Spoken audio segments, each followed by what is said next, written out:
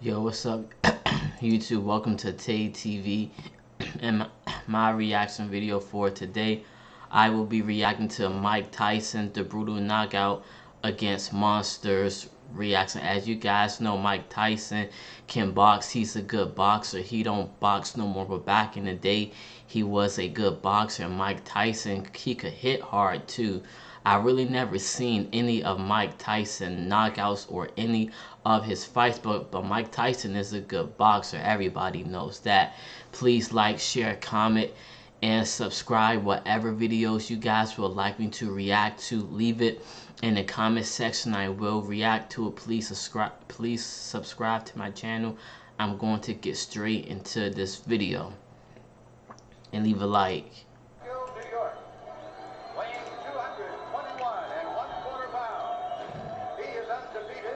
Mike Tyson had 24 wins by KO. So at this time, he was undefeated. Here is the dynamic Mike Tyson. The most expensive heavyweight fighter, the strongest puncher. He's the strongest puncher, the most expensive heavyweight fighter. Mike Tyson can box. In this video, we're going to recall the 15 best knockouts performed by Tyson. So these are the 15 best knockouts by Mike Tyson. Every moment. He said enjoy every Mike learned his signature style, characterized by its speed and explosive sharp blows, from Cus de Mano. This style manifested itself from the beginning of Mike's professional career and was especially evident in the 15 most powerful knockout blows he delivered. Wow. One of his early fights is no exception. His bout with Marvis Frazier in 1986. This was 1986. At that time, Marvis was a promising boxer with a record of 16-1. Everyone expected a legendary spectacle from the fight. Tyson moved his opponent into a corner and delivered a right uppercut, followed by a series of 5 powerful blows. Frazier falls, and the referee starts counting. Only 30 seconds have passed from the start of the fight, and Marvis was unconscious. He was unconscious. The referee stops counting. It took several minutes for Frazier to come to his senses.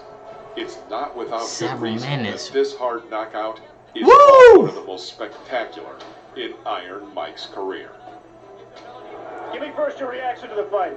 The fight, I was confident. I trained real hard with my trainer, Kevin Rooney, who I owe a great deal to. And I came out and I was confident. He was confident. Okay, I like that.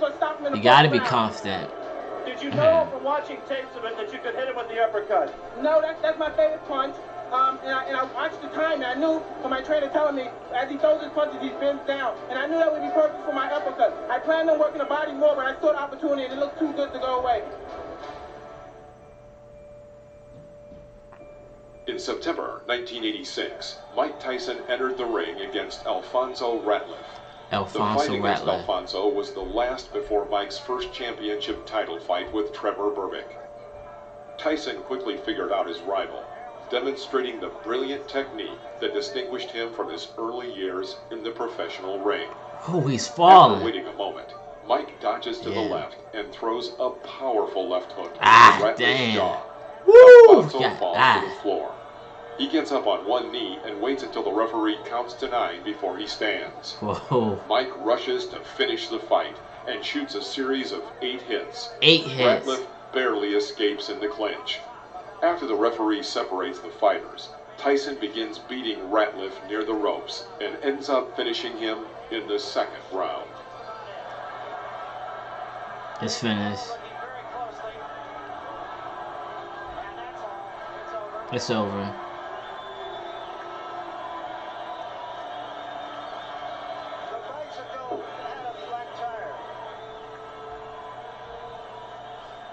Wow.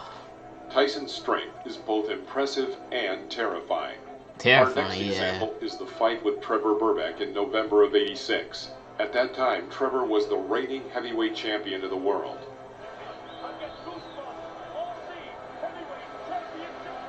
At the end of the 1st round, Berbick is on the verge of a knockout. It's on the verge of a knockout already. He has already coming hard punches, but is still on his feet. At the beginning of the 2nd round, Tyson knocks him down and continues the attack, with an uppercut to the jaw, then a left hook to the head. Yeah, while you're boxing, you gotta have a strong jaw. To get up, but keeps falling back to the floor. The referee stops the fight. The result is a technical knockout, making Tyson the youngest world heavyweight champion.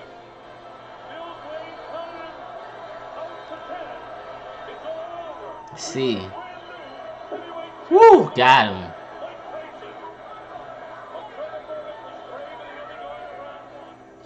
Iron Mike is famous for the brutal power he used against his opponents.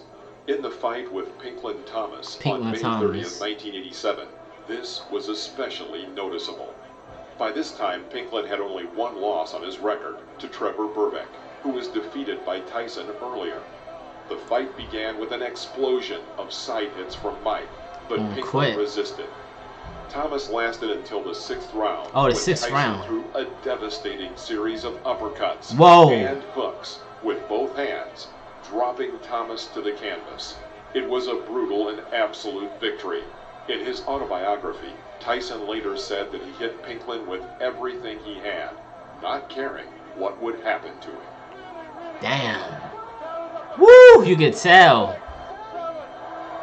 Ah, yeah, you could tell. Yeah, he gotta stop the fight.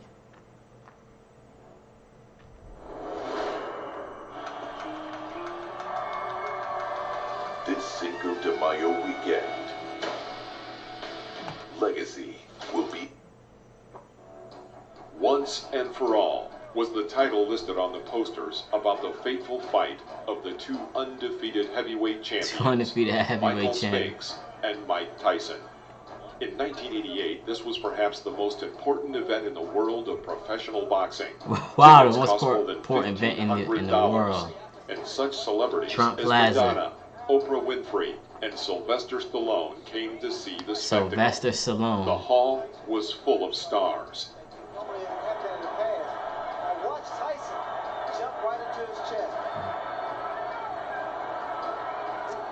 Spin that in quick. In the middle of the first round, Tyson throws an uppercut to the chin using a right hook. He fell already. Falls. The referee counts to 3, and he rises. A powerful left-right combination to the head, and Spinks again is lying on the canvas. Whoa. 91 seconds into round 1, and the fight is over. The fight became not only known for its short duration, but also for the staggering fees paid to the boxers, $22 million and $13.5 million. The Ring magazine named this one-round fight the Fight of the Year.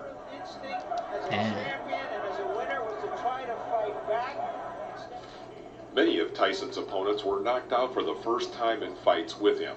The same happened in the fight with another boxing icon, Larry Holmes. Before the start of the fight, Holmes insulted Tyson several times, and this did not set well with Tyson.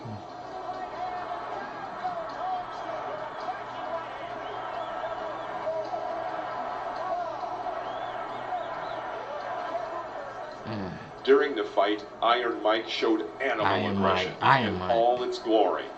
The fight ended in the 4th round, delivering an extremely humiliating defeat for Holmes, who was knocked down 3 times. In the end, after the knockout, Larry had an episode of fainting and shock. He needed a doctor to get up. Larry Holmes subsequently considered this fight his only defeat and called Tyson a real champion. Yeah.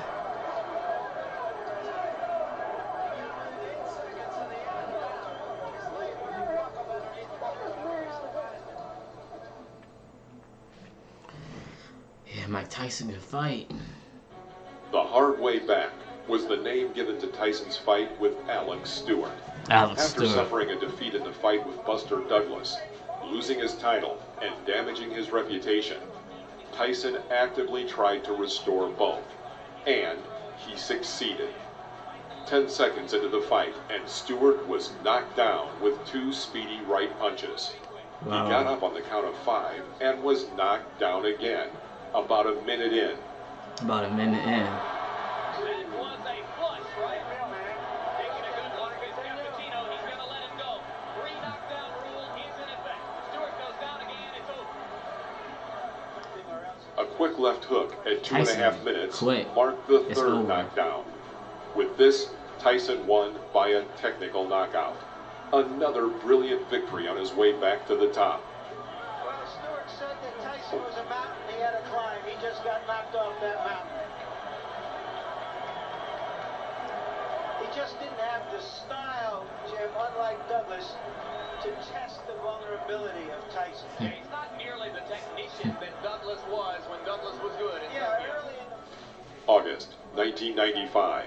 Tyson's fighting style had changed. His style was replaced with a stronger punch and attack and more caution on approach and defense. His first successful fight after prison was with Buster Mathis Jr., an undefeated boxer at the time. The start of the fight was rather slow. Buster successfully evaded punches and used dodge and clinch tactics for the first 2 rounds. Despite this, the third round was completed with a series of the strongest uppercuts from Tyson. Mathis fell to the canvas. The referee counted to 10, a victory by knockout for Tyson. Wow. Mike, did you expect him to come straight at you the way he did? Did you expect him to try and crowd you and walk into your power? I expect him to do many things. I expect him to move around, run good, able to do that, and I expect him to smother me because he's been very successful. But I'm very familiar with his style of fighting. I was raised, and I'm the best at that style of fighting. I knew every move he was making. As I come, when I did a couple of particular moves, he was stunned. He didn't expect them.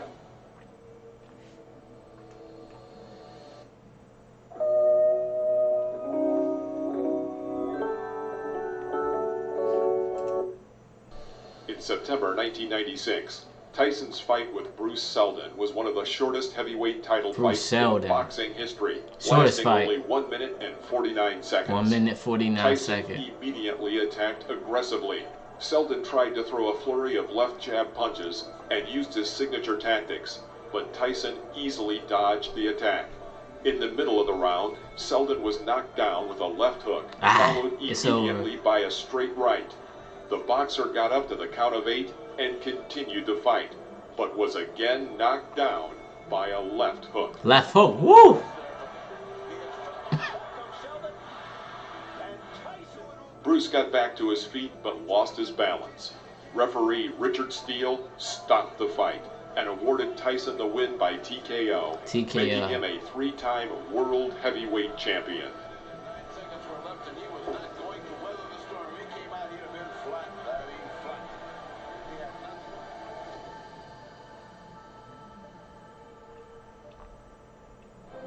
The end of the 90s was not an easy time for Tyson. After a stint in prison and the revocation of his boxing license due to the fight with Holyfield, the frequency of his fights changed. About once every 6 months, he held fights with high-ranking athletes. One of these fights was with Francois Botha. Mike had been preparing for only a month and a half, apparently underestimating his opponent. Botha had the advantage during the first 4 rounds and led over Tyson, who seemed to be unsure of himself. Several times the fight went past the bell, and the fighters had to be separated, and points got Tyson right there. Oh,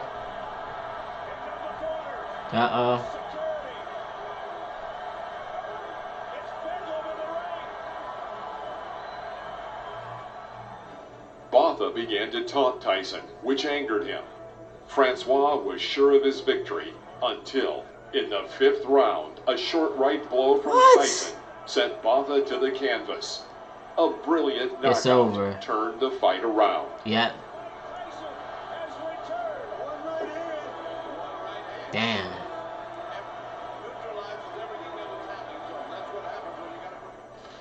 January 2000, Tyson fights in Europe against the champion of Great Britain, Julius Francis. The European public is sure of Francis's victory, with newspapers even paying huge sums to advertise on Francis's shoes. However, as is often the case with professional boxing, expectations do not always match reality.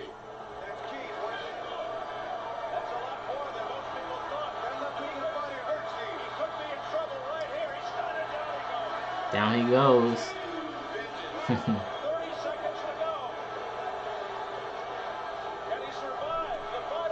Tyson got him.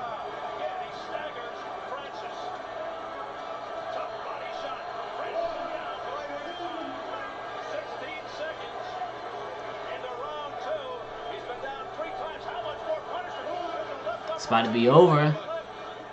Julius fell twice during the first round. After a fifth fall, the referee stopped the fight in the second round.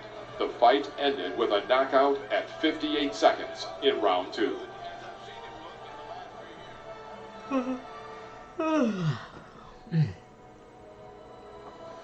In mid-2000, a fight with Lou Savarese took place, which left a mark in Tyson's record as one of the fastest in his career. Fastest in his career. Shake hands. Good luck to you both.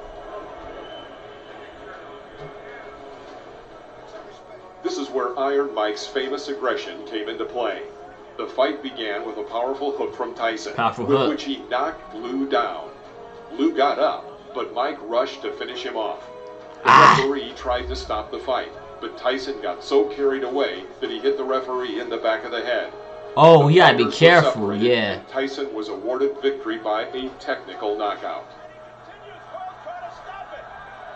Tyson says I'm sorry to the referee. He said I'm sorry. He didn't hear John Coyle's instructions. Everyone expected the fight with Polish boxer Andrew Golota to be aggressive, since both fighters were known for rough tactics. Golota was known for low blows, and Tyson for fighting after the bell. Tyson started the fight with his characteristic aggression. Golota made good use of the left jab, left jab. Advantage. Okay. In the last 30 seconds, Tyson threw several strong punches, one of which hit the target. Next, another powerful right cross. Woo! Golota He fell on the floor, bleeding from a cut over his left eye.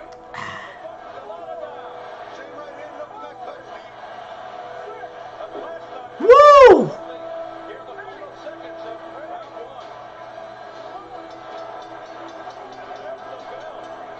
That's it.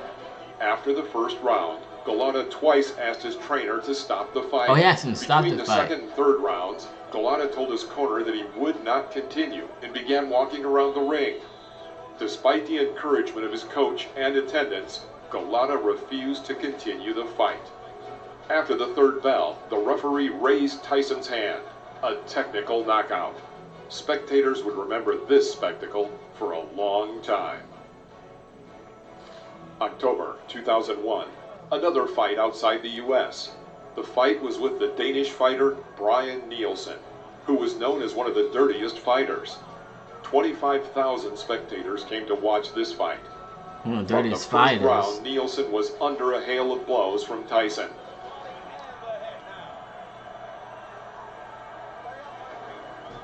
Mike Tyson getting him. It's uppercuts. He's trying to block him.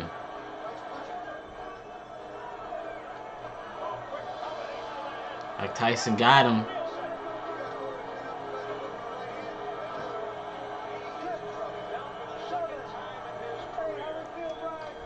In the third round, Tyson hit Nielsen below the belt, clearly causing him great pain. The fight resumed, but the situation did not change. And after the sixth round, Nielsen refused to continue the fight. An impressive fee of $13 million and a technical knockout again went to Iron Mike.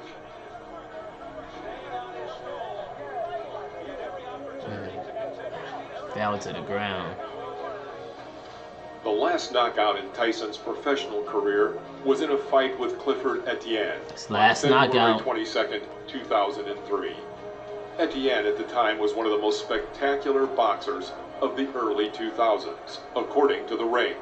There were rumors about Tyson's poor physical fitness, and reporters were constantly looking for new gossip. The fight was one of the shortest held by Tyson. After a rather slow start, he threw a right hook, Clifford to the floor. The referee counted to 10, but Etienne was still on the floor. At 49 seconds of the first round, Etienne was knocked out, concluding Mike's legendary knockouts. Tyson. Tyson is an impressive and intimidating fighter. He received the title of the cruelest fighter for a reason, and it's easy to see why after what we have witnessed today. What do you think of the boxing legend? Please let us know in the comments, and don't forget to give us a thumbs up and subscribe to the channel. See you next time in the ring. Please like, share, comment, and subscribe. Stay tuned for my next reaction video. Let me know what you guys think about this video.